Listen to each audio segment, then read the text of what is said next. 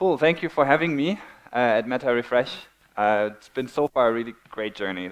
Thanks to Zainab and the whole team, they made it really, really straightforward and nice for me to come here and be here in Bangalore, India for the first time. So, thanks for having me. Yeah, I'm Thomas. I want to talk to you about real-time communication a little, specifically on the web platform. I just was introduced already quite nicely, but just to give you a little background on what the hell is this white face on stage. I'm a web developer since 98, 97, 98. I started to do my first website, and I'm actually more or less a UX designer. That's where I come from, and I only learned coding because I wanted to create cool stuff for other people, and that was the way to do it. I organized JSConf and CSSConf in Singapore, and I did it once in Manila. So far, very popular conferences. Maybe you can make it out at some point. And I help a lot of startups at JFTI, and even here in Bangalore, I got the opportunity to talk to a few startups in the last days, and that was actually quite a cool experience. So the last year, I spent a lot of time helping developers dealing with technology, a web standard that is since 1st of April in large parts finally a web standard, a recommendation by the W3C called WebRTC. And this talk is essentially about everything that I learned about it and everything that my team did to help developers deal with WebRTC and make it usable a lot easier. So we're going to go into the opportunities a little bit, what it can enable, what it can do, how it performs, where it works, all these kind of things. I want to start a little bit with a bit of history into communication, just so you see what WebRTC actually enables. Real-time communication, to be exact. Now, what I'm doing right now to all of you is real-time communication too, right? Like, it's pretty real-time. Pretty low latency too, I hope. This, in a way, is real-time communication. And as a UX designer, this is also the ideal user experience, is to talk to somebody that is actually competent and helpful and ideally speaks your language, that can solve problems for you. Like, this is how most problems were solved 50, 100 years ago, right? You would go somewhere and you would talk to somebody and they would help you. So this is what we are all trying to mimic with technology in a way. Now, in this talk, I want to specifically talk about real-time telecommunication, meaning there's so much distance between two people that you cannot do it in a person-to-person scenario, right? So what does that mean? Where does it come from? And how did it work quite a while back? So this is 1872, and like telecommunication was a service. It was like, and in large parts of India, I hear it actually still is. It's an office that you go to, and then you talk to somebody, and then they would type it into a device, and then it gets sent through a cable from London to the US or something, and there sits somebody on the other side that reads out what happened, the data that came from that cable. So this is how it all started, right? Telecommunication. It's a service. Now, over the time, it progressed a little, right? It became a thing, something that you can actually hold and interact with. And to a lot of people these days, it is still a thing. You know, looking at how people use their smartphones these days, which in general are literally general computing devices, they can do anything. But most people use them, for example, specifically for messaging. It's not that you can't message on a computer. Obviously you can, but for a lot of people, oh, it's WhatsApp, like that's on my phone.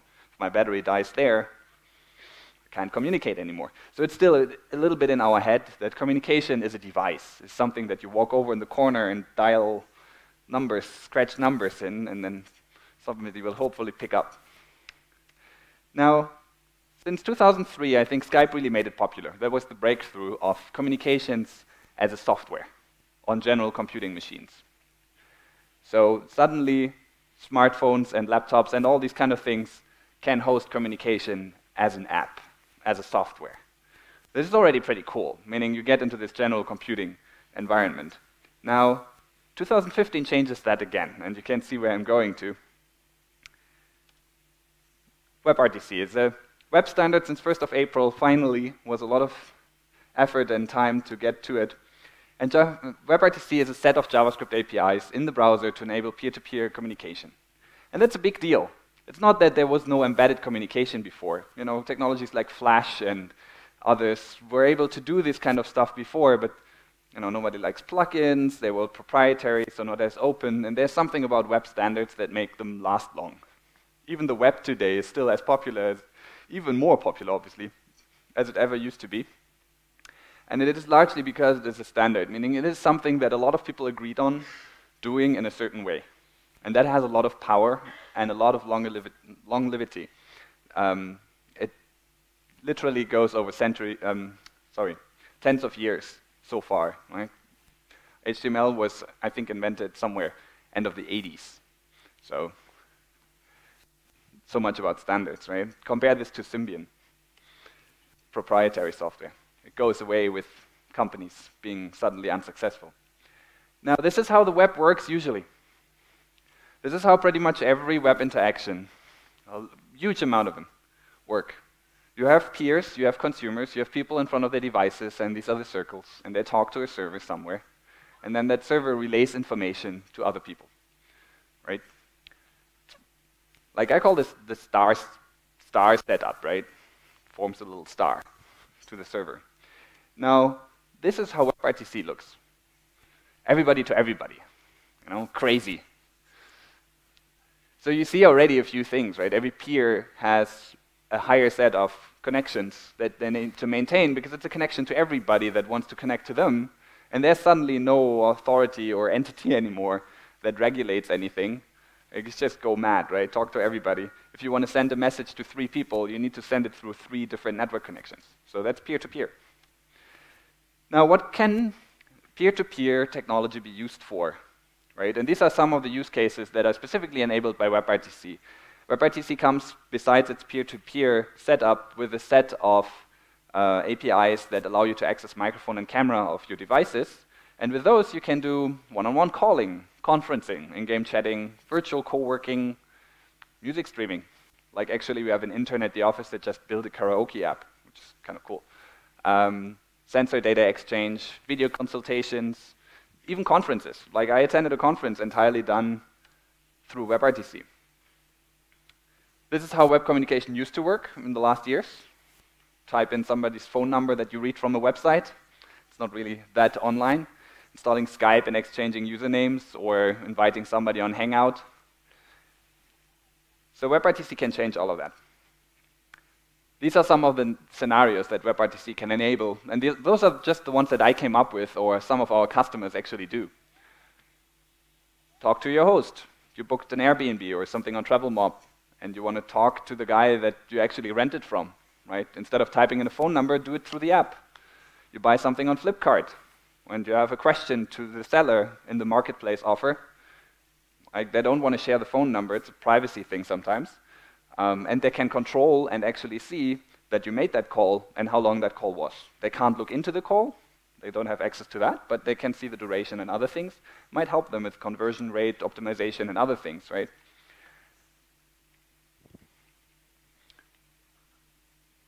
Now, in a short, WebRTC enables embedded contextual communication.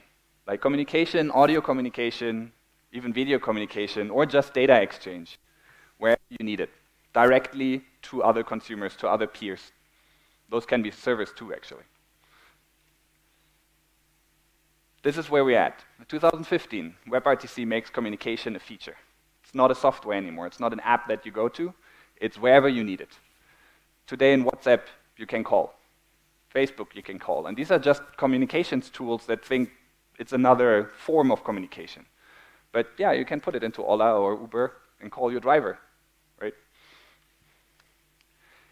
So this is how WebRTC works conceptually, right? We have WebRTC, and I introduced the concept of signaling here, meaning there's an authority somehow that does all the introductory services for you so that 2 people can actually get to know each other. It works a little bit like a LinkedIn introduction or something. So you have a known party, and both of these peers, A and B, know this known party. They connect to it. And because they have a certain token that they both have in common, the known party knows, oh, these guys want to talk to each other, so I'm going to introduce them, and then they can exchange information directly. You can see already the dashed lines. There's very little information that is actually transmitted to the known party. It's literally introduction. And the data, the heavyweight, goes directly peer-to-peer. So 5 things that make working with WebRTC incredibly difficult today, and I go through how we try to solve them with the product suite that we call Skylink. On the client side, you want to create a website that actually leverages WebRTC.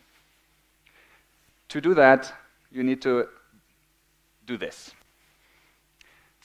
And that's like extended from what you find on the web. That we did this company internally. This was like our working draft to figure out how the hell do we get started with this. So it's a bit older already. I'll just go through the high-level stuff. And on the top, it introduces the flow of information that goes between the signaling server, the caller, and the callee. And you have an exchange of candidates, which are network addresses and ports to which the different peers can connect to. And you have an kind of a negotiation of the video and audio codecs that the different browsers support. So it's like a LinkedIn introduction happening through the signaling server, through a third party, and then the first question you ask is, hey, do you speak English? Kind of the same way. All of this is done in Skylink.js. So a lot of you used to pick up the stickers yesterday already, which is very cool. It's like, oh, new sticker, I want that. This is what Skylink.js does, right? Skylink.js is all of that you saw before on the client side done for you. Now, WebRTC today works in these 3 browsers, but there are subtle differences in it. It's a young standard. It's still shifting massively. Like every browser version that comes out has something new for WebRTC currently. And it's pretty hard to keep track of that. And if you maintain a WebRTC implementation yourself, you will constantly need to adapt. Well, luckily, we do this for you. So we have a project, Adapter.js, that Skylink is also built on top of, that shims all the different implementations in different browsers for you, so that it becomes equally easy to use in every browser. It also actually takes care of some helping functions where we thought, hey, this is a bit complicated to use. Let's put a function in there so it becomes easier. And it polyfills. And it polyfills because of this.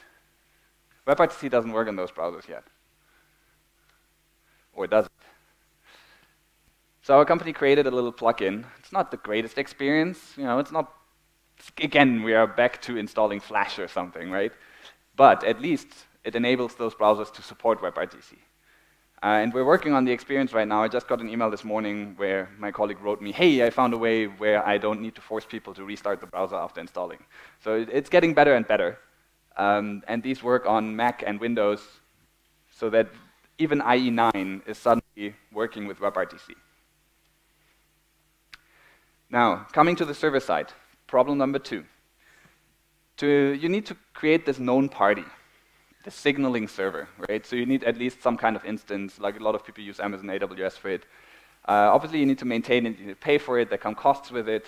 You need to adopt it to exactly the message exchange that you have implemented on the client side so that they understand each other. And obviously, it should be low latency because you want to have this introduction as fast as possible. So we have a service for this, a backend as a service that does that. You can sign up for it. It's currently free. That does all of that for you. It works obviously seemingly together with Skylink.js so that when you use it, the only thing that you need to enter is an API key, and it will connect. Now, so this is something that Pete Hunt, the guy that created React, said at some point in his talk in Manila at my conference. And he was like, if it doesn't work on mobile, it's not worth doing. And it's obviously in India more true than anywhere else. It works already in Android on the same browsers, and I'll show that in a moment. And on top of that, we thought we'd throw in some SDKs for good measure, so that you can actually work with it on iOS and native apps, and on Android and native apps too. And you can connect those. You can connect from an Android app and make a call to somebody on the browser. It's no problem. And then there are a lot of edge cases. WebRTC is a very weird technology. It depends on so many moving parts to work just right to be able to get a good connection. And that is obviously your bandwidth, the latency. Where's the signaling server? Is it close by? How fast is your phone? Because you're dealing with audio and video codecs, there's encoding and encrypting going on. It all limits how good your your phone can actually deal with connections. Can it do 5 connections, video connections? Can it do, we've gone up to 6 on a very modern HTC phone. but then the screen gets a bit small, actually. Can't see 6 people anymore so well. So there are a lot of edge cases, and the most common ones are these two, that a lot of specifically enterprise customers have firewalls that actually don't let in peer-to-peer connections. This kind of hole punching that your routers at home allow is usually turned off in enterprise systems. And then the second one was what I referred to, is CPU and bandwidth are just not there just yet, specifically on mobile. And in those cases, you can use services that we provide and make it a bit easier for you. They increase the quality of service of connection establishment between peers because they help identifying a way to bring those peers together. Stun does that from the outside looking at your phone, and Turn does that by being a relay server, meaning you actually don't allow, it's not peer-to-peer anymore at that moment, but you can make a video call and it's going through a server. So the latency will be slightly higher depending on where that server is, then location is really important again, but it is possible. And the SFU is a funky thing. Think of a conversation that you have with 4 other people, meaning your computer sends out 4 videos to 4 people and receives 4 videos from 4 people. So it's 8 connections. It's 8 videos to encode and encrypt and decode, decrypt. That's a lot of work for a CPU. And the SFU essentially reduces this. So you send out only 1 video. The SFU forwards that to everybody. That reduces the amount of connections in that specific situations to 5. So you have 3 connections that you don't have to deal with, meaning the performance goes up, bandwidth requirement goes down, meaning you have a better experience. Now, to the interesting part. How does that all work? Does it work in India? The big test. I have a lot of links in this that you can check out yourself as well, and I'm going to show you a few of those just so that you know how it works or not. Let's see. So this is Skylink.io. This is where you can sign up to get your API key and actually use Skylink. And this is a tech demo that we did, and it's maybe the most common WebRTC demo that people share. So this is a little website that allows you to just call a friend. You send him a link, he clicks on the link, he's going to a website, and suddenly he's in a call with you. So I'll enter a specific address here. You can put just whatever behind the slash to create a custom room. So I do that. Now my computer will ask me for camera and microphone access, so I should stand here. I'll grant that. And let's see, who's there? Now, somebody's in the room. Who could that be? It's me. Hello. Oh, feedback. So you can see that actually works, and it's not too bad. Like the magic here is obviously it's peer-to-peer, right? Meaning I don't go through the internet at all. Both my devices have a connection to this signaling server, but it's only used for messaging, meaning the requirements on bandwidth are as low as they can possibly be. And somebody already knows how it works. Feel free to come on stage, whoever you are. Show your face. There you go. So you see, you don't need to install anything. There are 2 billion devices already shipped on this planet that support WebRTC and have a camera and microphone to do this. Do we get one more? Anybody with an Android phone or Mac or Windows computer on Chrome, Firefox, Opera can join. The room name is iOS because I'm, lazy and don't want to type much.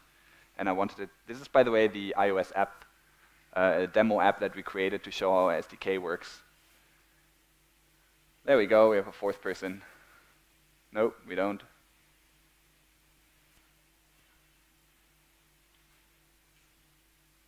But you can see how the peer-to-peer nature of this technology is allowing for great performance, because it finds the shortest route to the other peer through the internet. And specifically in India, where I hear a lot of people complaining about the fact, complaining about the fact that the peering here is pretty bad and that servers are so expensive in India, and you always rather, no, you killed it. By the way, this is working in Safari, right? Which natively doesn't support WebRTC, so it uses our plugin to enable all of that. Oh, you really killed it. Fantastic. Okay, more examples. Let's see if we can kill my Chrome too. So this is a little co-working app that I created. It's serverless, meaning it only uses our infrastructure, and everything is done peer-to-peer. It asks me for access to my camera and microphone, and then asks me, hey, thanks, may I know your name? And I say, yo, I'm Thomas. Now I'm entering a room. And this feels a bit like Slack or HipChat or whatever company internal messenger or chat system you use. But I have a picture up here that updates every 5 seconds. Right? Or if I click the picture. So if anybody else goes to that same URL, you'll pop up on the side, right? So you can see my entire team sitting there. We tried this out with up to 12 people. Takes a lot of CPU from then on forward because it's sadly not that optimized in the browser side just yet, but it works. And I hear the audio as well, meaning you get this kind of feeling you're in a co-working cafe where there are a lot of people around you and there's a little bit of noise in the background.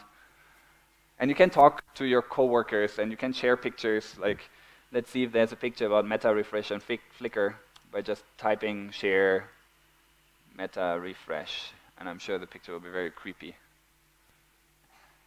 Let's see. There you go, meta refresh. Just straight from Flickr. So like there's a bit more functionality. You can mute and unmute yourself. And one of the cool things is, I don't know if you see this, maybe I zoom in here a little. The picture actually blurs as soon as I leave the tab. So that whenever you're not really looking at this tab, like you get a bit of privacy. People can see if you're in front of your computer, but they can't see what you're doing. In the same way, if I leave the tab, the audio goes down. So I'm not distracted by other conversations that are happening in the chat. Only if I go back to the tab, I will actually hear full volume again. So this whole thing, this whole application was written on top of Skylink, and only Skylink. There's no jQuery, no React, no Backbone, no nothing. It uses Skylink, and I use a helper library here to do the blurring and grayscale conversion of pictures that I scraped from Stack Overflow, essentially. And this whole thing is 420 lines of code. With HTML, I put the JavaScript even in the same file. I didn't care about making this an include or anything. It's really tiny. Doesn't have a server side. It saves my chat history in local storage, so whatever you witnessed is replayed when you enter the room again. It's really, really straightforward. So you can write these kind of serverless, lightweight applications that use distributed storage to maintain state. It's not as straightforward as it sounds, but you can. Another example that I hope works, it depends always on how good. Oh, hi, Rashnikant. Isn't that an actor? Just checking. So let's see. Now that looks good. This is another stupid thing that I wrote. And this is a selfie remote. Like I come from Asia, like the real Asia. And people there use selfie sticks to take like fancy pictures of them in front of ridiculous backgrounds. And once you put your phone on the selfie stick, like you have one problem, like a big one, which is you can't reach the photo button anymore. And now there are Bluetooth solutions and like even like mechanical fingers that tap and all this kind of stuff. I thought I'd create a WebRTC solution for that. So I visited a website on my phone that is already here. And I need to have the same public IP address from my laptop, which I hope is the case. Otherwise, I won't be introduced, because I use the public IP address of this internet connection as the room identifier, so that our signaling server knows, okay, two people with the same IP address are going to introduce those two to each other. And I just hope that works. Here it says waiting for remote, here it says waiting for phone, so that tells me, like, do you load balance over multiple connections? Okay. And then you have session stickiness. Okay, then that's not going to work. Meaning my Android phone has a different public IP address than my laptop, so I would need to hack it now. Right, but my other device is iOS, so there the website doesn't work yet. Right? Oh, yeah, sure. If you want, you can go on your Android phone to this address, but you need to add phone.html behind it. Maybe I can actually show it to you just in 2 tabs instead of on 2 devices. You get the gist. So here I visit the phone.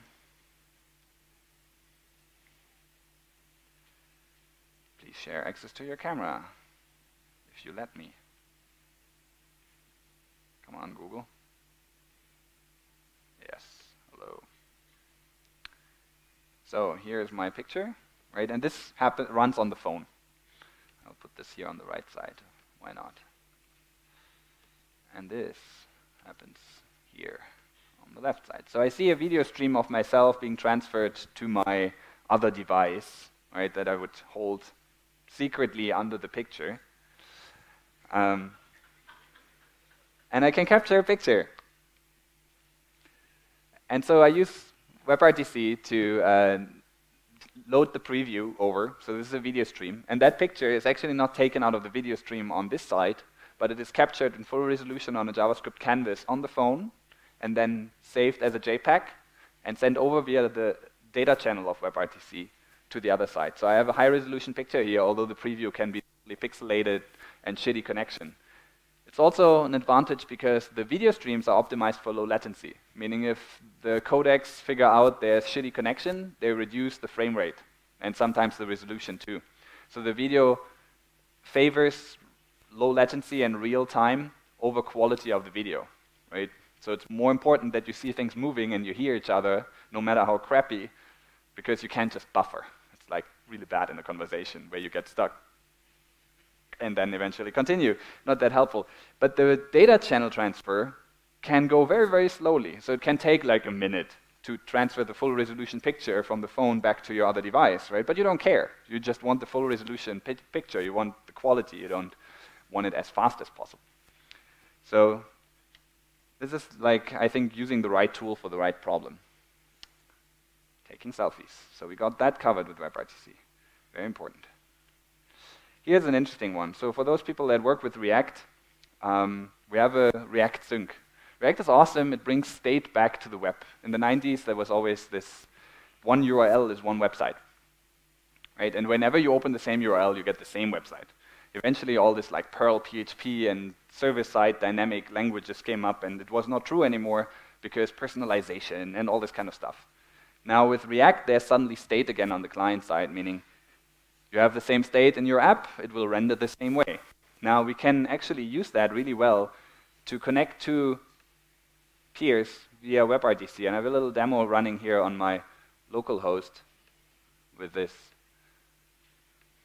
just to show you how that works. I visit the same website on both sides, and this website, actually before I do this, this website just renders whatever I type into the text box on the left. It renders in Markdown on the right, so I can like, you know, do links and all that kind of shit. Sorry. Rather straightforward. It's a very, very small React component. If I open this in a new tab, here's what will happen. They connect via WebRTC.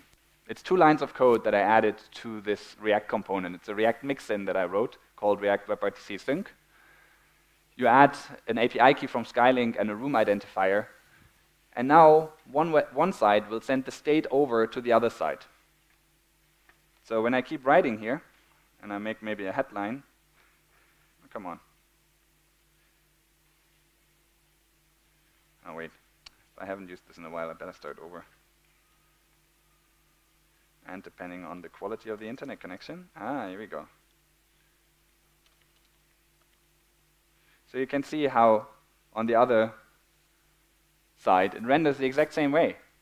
And there's, you know, that's not going through a server and like doing another set of persistency. Like all it sends over is the visual state. React only is a DOM rendering engine, so it's not really a JavaScript framework that does all the server communication and so on. So it's just for DOM rendering, meaning it's really just what you see. It's like screen sharing, but instead of sending pixel data, it sends a JSON object, right? So it can be much, much faster, and because it's peer-to-peer, it's super low latency. Like it can't get faster, literally. And you can do product demos with it, right? If your app is entirely written in React, try out in every component, you add these 2 lines of code to enable it for sync, and then you visit the same website on another browser, and whatever you do in one side will happen on the other side. Right? That's pretty cool, I thought. Like, we have a lot more of these demos. I have a demo where I build a web component, like we had this talk earlier, that essentially enables you to do a call. So it's one tag. I call it Skylink call tag. You put your app key in here. Caller ID is who you are. Caller name is your name. Callee ID is who you want to call. And callee name is the name of the person you want to call. You can put as many buttons of this as you want on your website and style them however you want. And I show you the little demo here as well. It's a massive website, so you'll see this. It's crazy, the complexity and the design.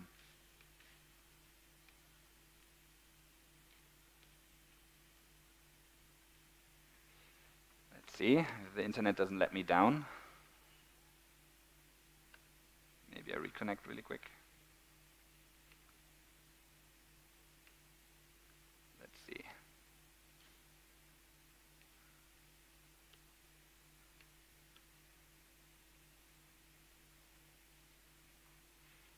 No, it doesn't want me right now.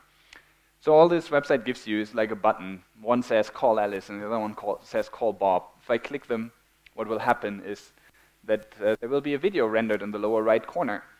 And as soon as the other side picks up, there's going to be a pop-up message saying, hey, Alice is calling. Do you want to take that call? And if you say, OK, it's going to establish a video call. And it's one HTML tag that you add, done with Polymer. We heard the talk before. Would love to show it, but I don't seem to be too lucky. Well, so far everything went well. There you go.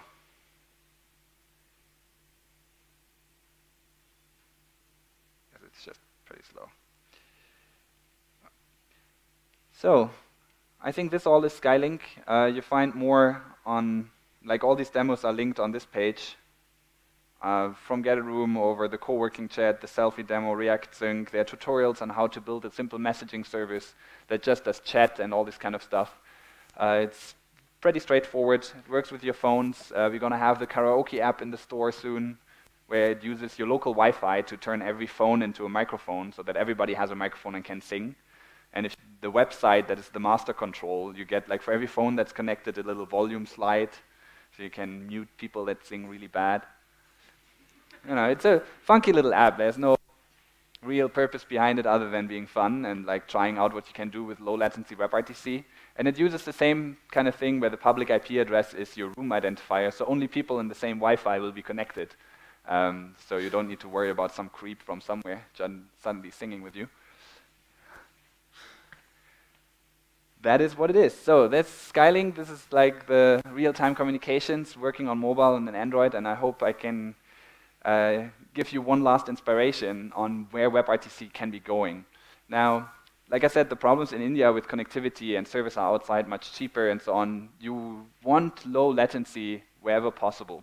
Like, speed is the biggest engagement driver on the internet. And that's not entirely true. Speed is the second biggest engagement driver on the internet. It's only surpassed by perceived speed. But that's a whole different talk. To achieve that, you can use WebRTC. In every classroom scenario, teacher wants to show somebody on the student's app.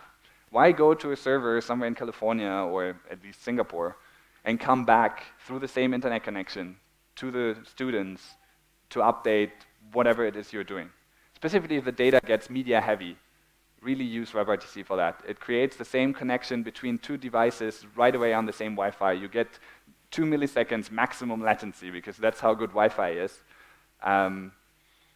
You can't beat that, right? And even on a country scale, like if you know your servers are somewhere really remotely located, you can load big content data, you can load states if they're distributedly stored, or even search results. Like there's a guy in California who implements BitTorrent currently as a website. So you could essentially go to a website and it will stream videos from other people just like you visiting the same website. No app installed, no need for it. So how cool is that? And I think with that, the web can be a very different place 10 years from now, where we rely less on servers and much more on each other. I would carefully call it the democratization of the connectivity, if you will, and I hope that catches on. It's also will surpass a lot of the NSA and surveillance problems that we have, because every peer-to-peer connection is the shortest route possible. That's how the internet works, meaning it will have less surface area to servers anywhere. So there's less opportunity to take that data out, and then it's still encrypted by default. So that makes conversations happening peer-to-peer very, very private. I think that's something to strive for. So thank you for your time.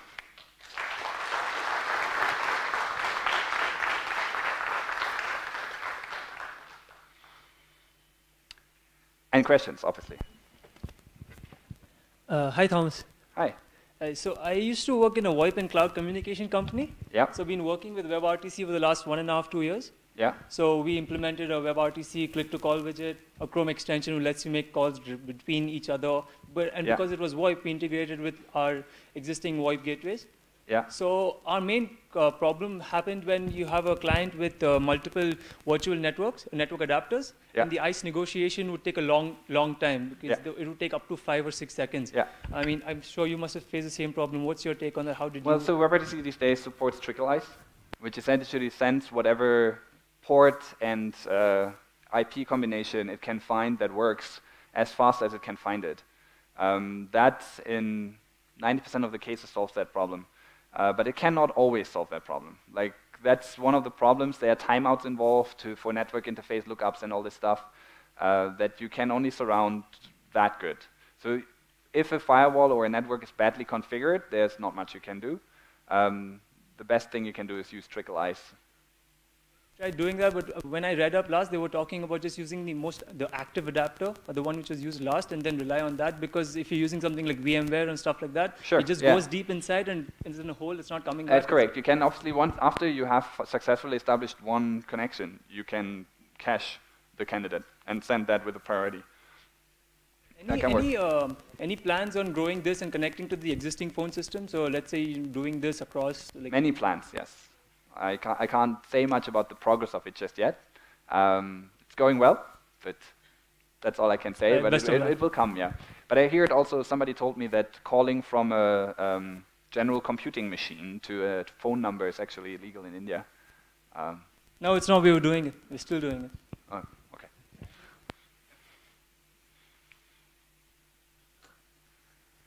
So here you see the demo finally working, right? We saw the call happening, and now Alice and Bob can finally talk to each other. That's the web component.